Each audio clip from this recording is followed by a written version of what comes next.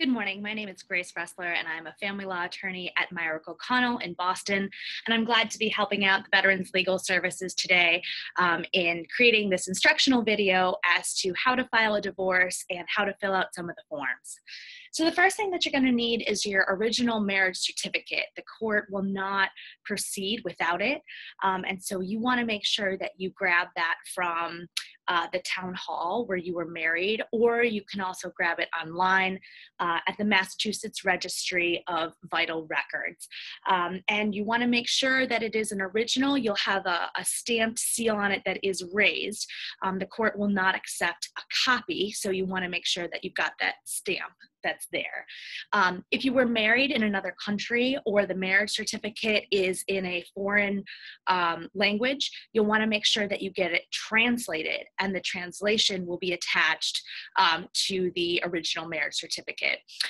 Now, for our purposes, you could probably have the translation done informally, but a formal translation likely will be required by the court later on. So just kind of think about that when you are preparing to file. The next step is completing the divorce forms, and there are several. One of them is the complaint for divorce, which is very important. And so I actually printed out the complaint just so you can see. On the top here is going to have your information, your street address, and your spouse's information there.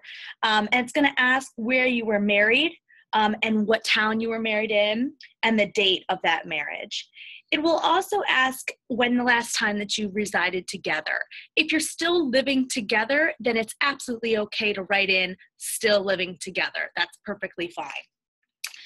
The next section is about whether there are minor or dependent children. In Massachusetts, if there's anyone in your household that's a child of yours, an adopted child of yours, who's under age 23, you can certainly put in their names and dates of birth in that section 3.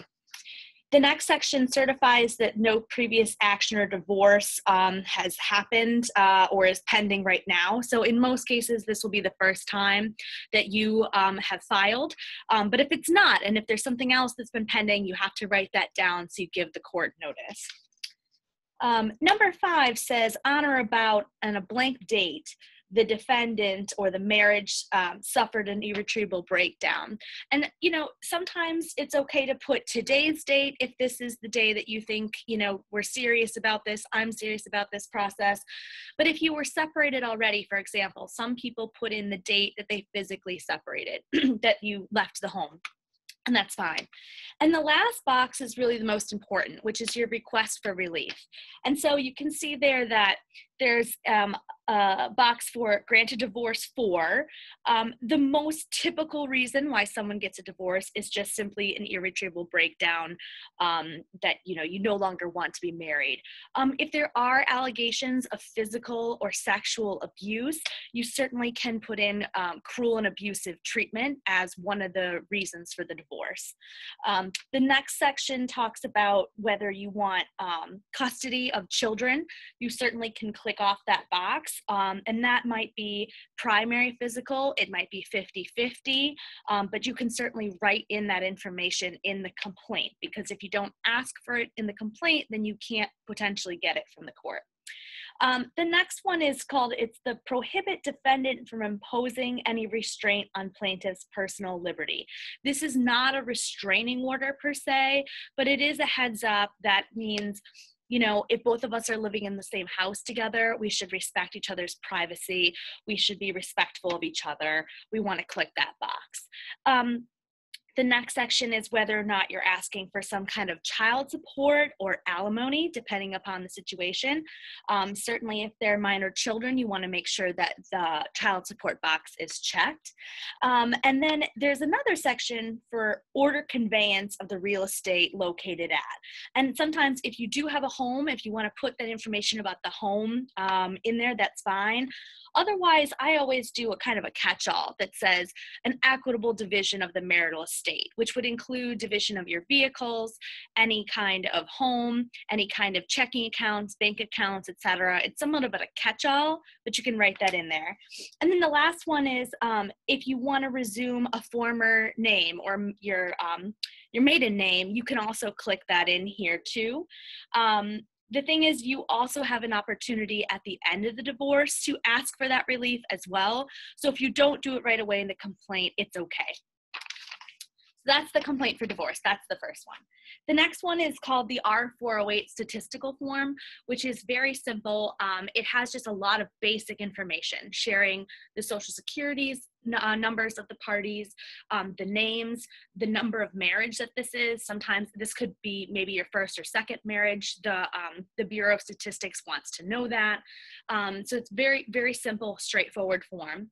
The next one is an affidavit of care and custody, which again notifies the court that there are minor children involved in the case, and you have to sign this one on the bottom. There's a signature line for that form, but you identify the minor children, you identify where they live, the current address of the children, your address, and the next one is a child support guidelines worksheet, which if you are going to be asking for child support, you might want to file that with the court in advance. That is, you can simply Google the child support guidelines. I think we have the link in the paperwork here, but we'll be able to ask for support. And last is the military affidavit, which certifies that either you or your spouse are currently in the military or have had military service, and you also sign that one. You know, my best advice is if you need any assistance with filling out the forms, the registry is available to assist you. They have now the virtual registry by Zoom, so you can speak to someone and not leave your home. Which is great. And the other thing is too, a lot of the courts are doing lawyer for the day services virtually. So you can also contact the court to try to find a lawyer for the day program that's available, and you can make an appointment with the lawyer for the day, which is also great. So when it comes time to file the documents, you're going to take all 5 of those, the marriage certificate, actually 6, the marriage certificate, the complaint for divorce, the R408 statistical form, the affidavit of care and custody, the child support guidelines, and the military affidavit. You're going to file those all together with the court. Now, you can mail them in, you can deliver them in person, and the total fee is $220.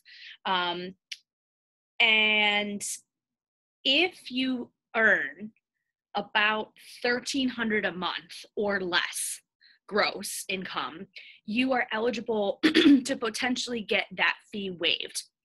And not only would you potentially get that fee waived, but you also would be eligible to get the service of the summons fee waived when you have to go to the constable. So one of the things you can do is fill out an affidavit of indigency with the court. They'll have it there. You can also get it online to certify what you earn. If you were on Mass Health or you received Chapter 115 benefits, more than likely you will be able to fill out that affidavit of indigency and get those fees waived. If you don't meet that criteria, but paying the fees would still be a significant hardship for you, you can also fill out, still fill out the affidavit of indigency and try to identify, why it is that you need this fee waiver, what would be the negative impact on you. And like I said, you'll want to include both the fee for filing divorce, which is about $220, excuse me, and also the fee for service of the complaint, because that's going to be the constable cost that you want waived as well.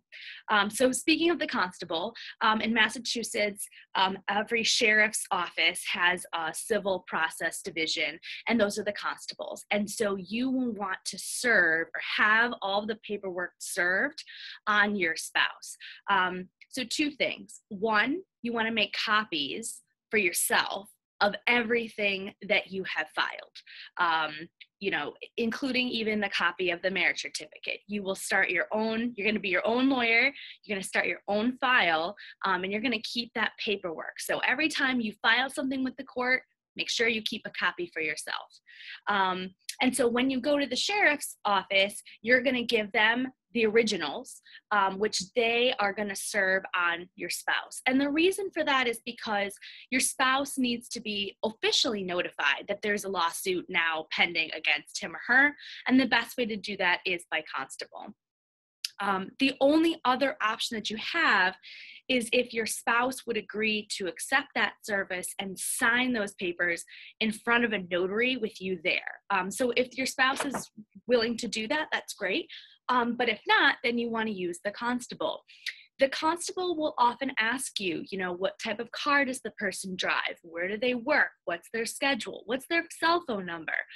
Because they want to try to work with the person in order to serve them and have it be, not a nice experience, but have it be an appropriate experience for the person as well. When the constable serves your spouse, the constable will then certify that they served your spouse and send all of that back to you. You will be responsible for filing that certificate of service with the court. And if you don't, then the court will not give you any court dates. The court will not acknowledge that your case is in existence because right now, in the eyes of the court, nothing has happened. The other person does not know. So it is very, very important for you to make sure that, number one, your spouse gets served with all the appropriate paperwork, and also that the constable sends you back the certificate of service and you file that with the court to prove to the court that both parties now know there's a divorce.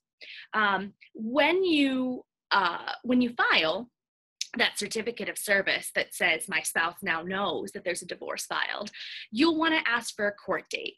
And generally it could be called a case management conference. It could be a status conference, but you want to make sure that the court gives you some date in the future so that your case moves along smoothly.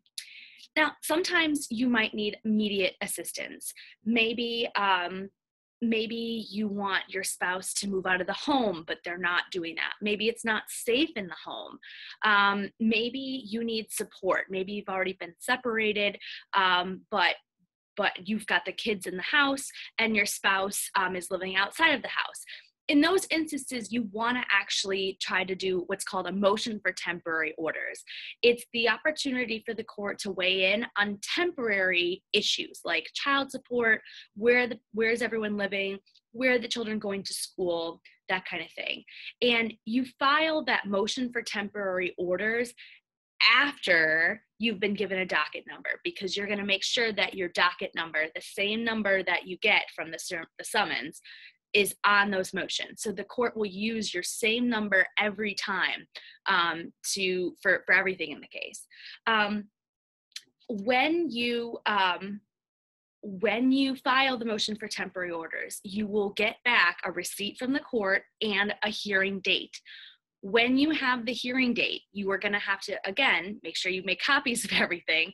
You're going to have to copy the court notice and the motion, and you're going to have to send it by mail to the other side so that they know they're on notice that they have a hearing on such and such a date. And unfortunately, if you don't do that, and if you show up at that hearing, but your spouse does not, nothing will happen, because the court will say, well, did you send notice of the hearing to the other side? And if you say no, then they can't allow you to have a hearing. So you always want to make sure that you are keeping the other side in the loop on any motions or hearings that are assigned to your case. Just side note on the motions. Sometimes the courts are having Zoom hearings. Sometimes the courts are now having in-person hearings. You want to dress nicely for both. Think about going to church, think about going to a family function or a party, no bare sleeves, that's a no-no. But you want to dress nice. You're showing respect for the court and the process, and the judges appreciate that very much. And in some cases, I've seen judges, tell individuals, if you don't go and put on a jacket, I'm not going to let you in. And so we want to make sure that everyone is dressed appropriately so that you can go and have your hearing. If you do have children, Massachusetts mandates that you take an online parenting education class. You do not have to take it with your spouse. It is a completely independent process. They run, I think, every couple of weeks, and they are all over. Physically, they're all over. But like I said, online, you can just sign up and take the class. It is mandatory to take this class. And without taking it, the judge will not give you a pretrial conference hearing, which is really important. So you want to make sure that if there are children, that both you and your spouse take that class. When you complete the class, you will receive a certificate of completion, and you'll actually have to file that certificate of completion with the court. And so you want to make sure, as proof, again, that you've taken the class. So you want to make sure that you take the class, that you get the certificate within a reasonable period of finishing, and lastly, that you file that certificate. Let's see what else. The last piece of filing a divorce is the financial disclosures, and there's really kind of two parts to that. The first is called Rule 410, which is an exchange of all of your checking account information, all of your retirement account information, your most recent pay stubs, if applicable, 3 years of tax returns, any loans or mortgages that you've applied for in the last 3 years. Both parties are going to gather all of that information up individually and then exchange the information, right? And the reason why we do that is because you want to make sure that you understand what's been going on in the other person's financial picture, and they want to understand what's going on in yours, okay? So that's Rule 410. The other side is the financial statement. And I'm going to take you through the financial statement briefly. There are two forms for a financial statement. The short form is for anyone that's earning under $75,000 gross. And so here's what the front page of the short form financial statement looks like. It can be a little intimidating, but we're going to walk through it, okay? And if you earn more than $75,000, then you'll do the long form. What do we use the short form for, or any form? This is to disclose your income, your assets, your liabilities. It is going to be critical for a judge to see both people's financial statements if you go to court. It's also critical for you to see the other person's financial statement in order to make any kind of settlement decisions going forward, because you want to make sure that you understand the full financial picture of what your marriage looks like. And everything is considered to be in the marital estate unless a judge says otherwise. So on the top, I'll just take you through this. So on the top part, you're going to write your name as the plaintiff and your spouse's name as the defendant. And you can see there's a whole bunch of information specifically about you. And that includes your name, address, telephone number, your date of birth. One thing about Social Security number, don't put in the full Social Security number. We don't want those. We don't want all the full social roaming around the courts. Just put in the last 4 digits. That's fine. Your occupation, the judge wants to know what you do for a living, who your employer is, where do you work, and the employer's information and the employer's telephone number. Now, if you're not employed, you can simply say unemployed. If you're part-time, you can say part-time chef. That's fine. And then health insurance. The judge always wants to know who has the health insurance. If you are on Mass Health, you can say Mass Health. If you have private insurance, you can put that down. You can say Blue Cross Blue Shield or Harvard Pilgrim. If your spouse is the person that carries that insurance for you, I always put in parentheses, through husband or through wife or something to that effect, so the judge knows. On the next section is the gross weekly income, okay? And what you're going to look at here is, again, the gross, and it's weekly, so be careful. So a lot of people get paid bi-weekly. So you're going to take that number in two. So everything on this statement is a weekly number. So if you have a monthly bill, you're going to want to make sure that you multiply the month by 12, divide it by 52. That'll give you the best number to use. Same thing, if you have bi-weekly pay stubs, you're going to cut that number in half. That'll be your weekly amount that you'd put on here. So there's a couple of options for weekly. One is base pay from salary or wages, right? So if you earn a salary, you're going to figure out what the weekly amount of that salary is. If you have wages, whatever your weekly wage is. If you work overtime, you want to be able to put that down. Most pay stubs will identify specifically overtime income. Part-time job. It's important for the judge to know if you have a full-time job plus a part-time job, or if you're just working part-time, you're going to be able to put that there. Self-employment. If you own your own business, you're definitely going to want to identify that to the judge, and we'll be able to work that out on the other page. Any tips, if you're a hairdresser, if you're an Uber driver and you get tips, you'll want to identify those for the judge. And then if you have investments or a pension, let's say if you were a police officer and you're getting a pension, you're going to want to make sure you identify that as well, because that is a source of income. If you're on Social Security, you'll want to be able to note how much Social Security per week you receive.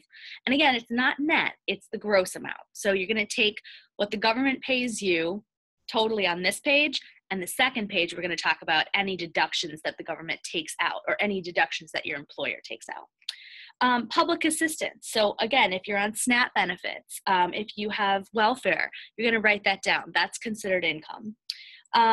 Any kind of rental income from anything you own. If you rent out a property, you're going to put that in there too. Most of the time you can use a tax return to find that information. It's easier that way.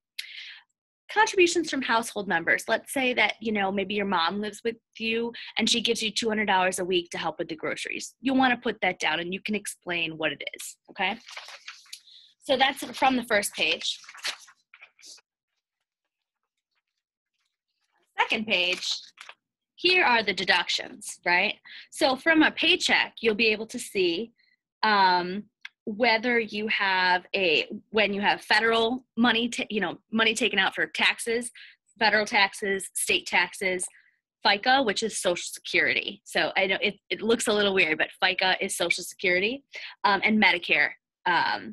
Medical insurance, if medical is paid through your paycheck, then you'll be able to see that there as well.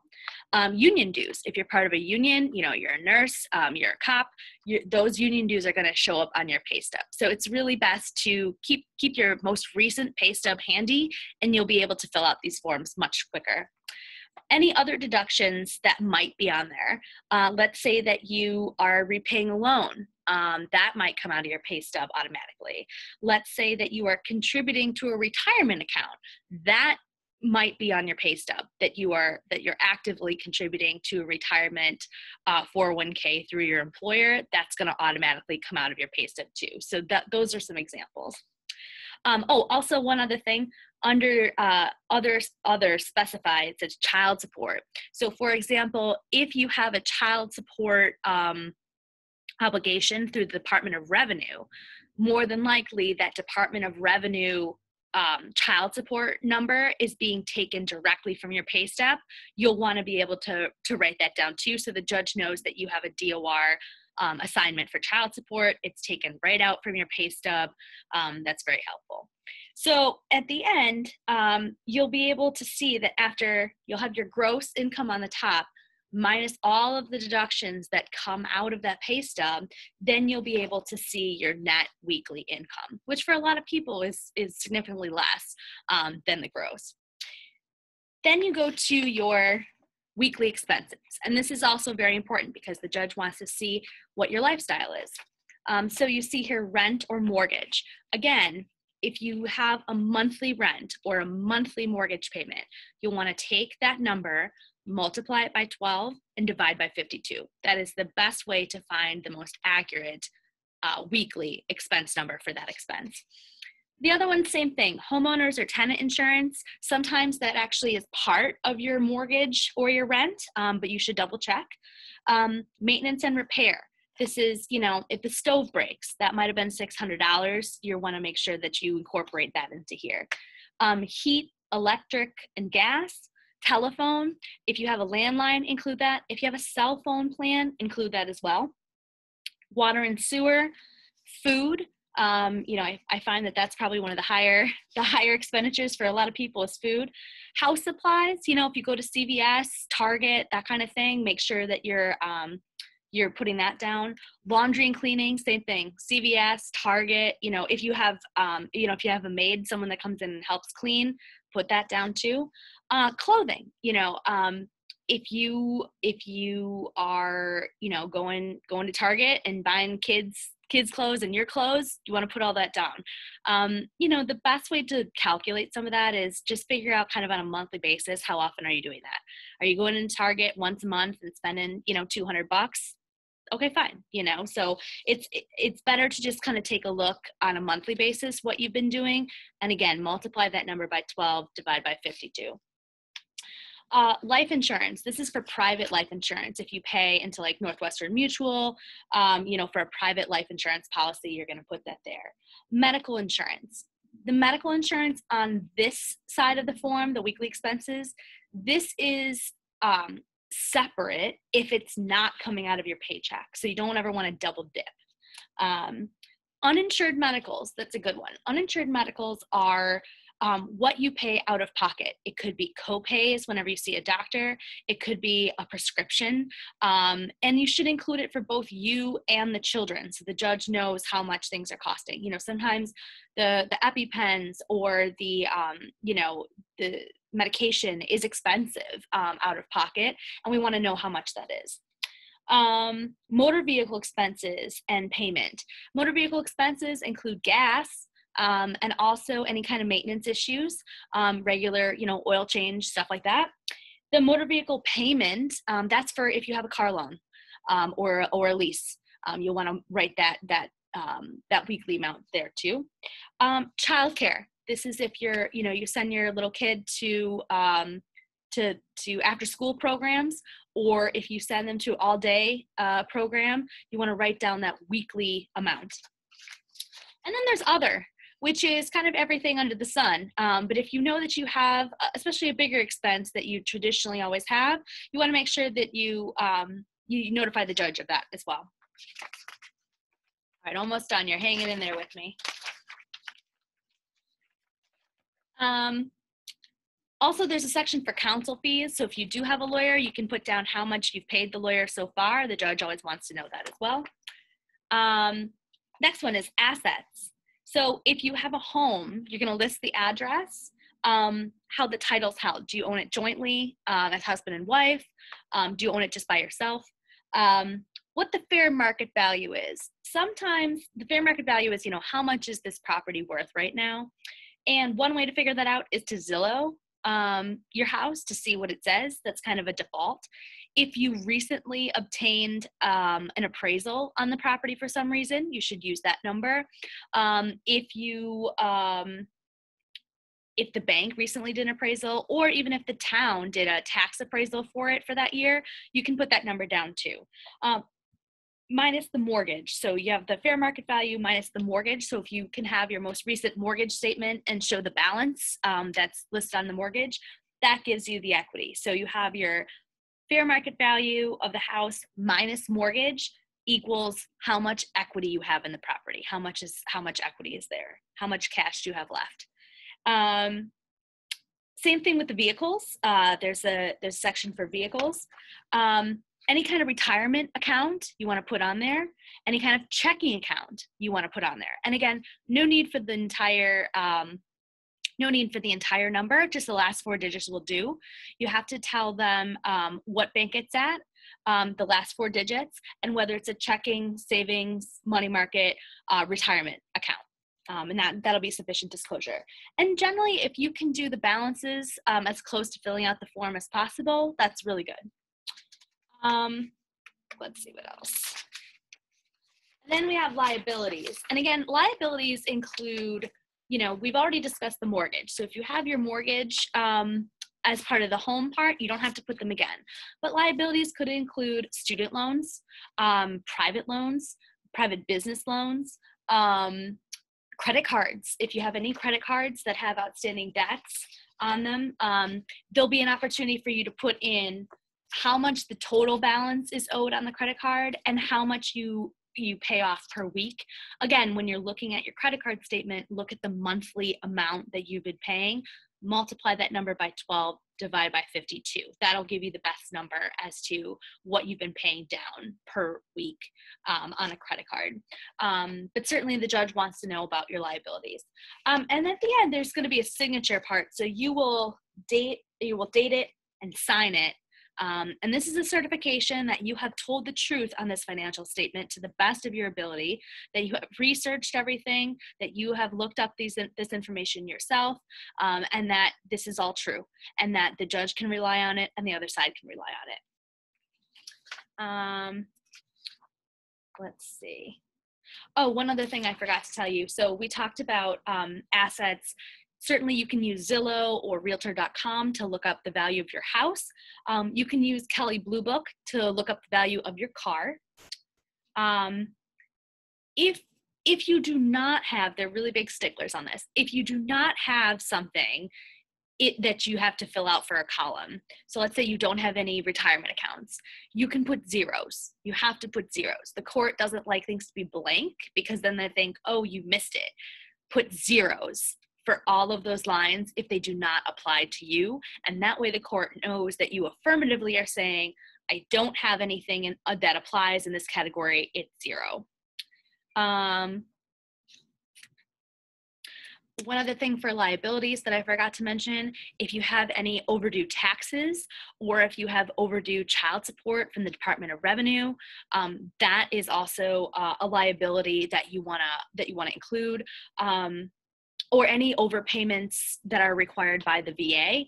Again, you want to make sure that you put those down on the little liability page. I think that's all that I have for you, but like I said, the registries are extremely helpful. They've gone virtual, so you can go on Zoom and talk to someone. They're very nice. I know that Lawyer for the Day program is starting up again virtually for right now, so you can try to sign up for that.